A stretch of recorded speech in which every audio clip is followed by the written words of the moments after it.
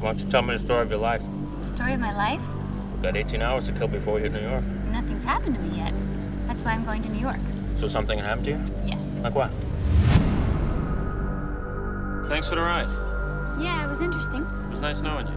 Yeah.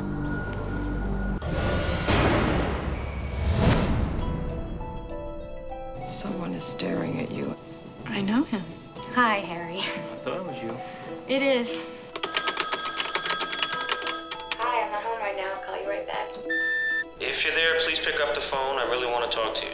She's in love with somebody else. She moved in with him. How did you find out?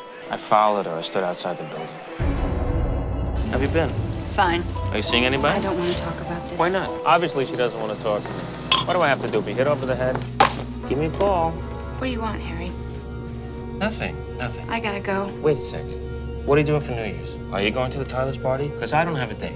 I've been doing a lot of thinking. And the thing is, I love you. I'm leaving. Doesn't what I said mean anything to you? We always said that if neither one of us had a date, we could be together for New Year's. It doesn't work this way. I can't do this anymore. Well, how does it work? Goodbye. He's never gonna leave her. You've known for a week and you didn't tell me? I'm telling you what I found. It's all a lie. You're out for revenge or something. I don't know about this. You realize, of course, that we could never be friends.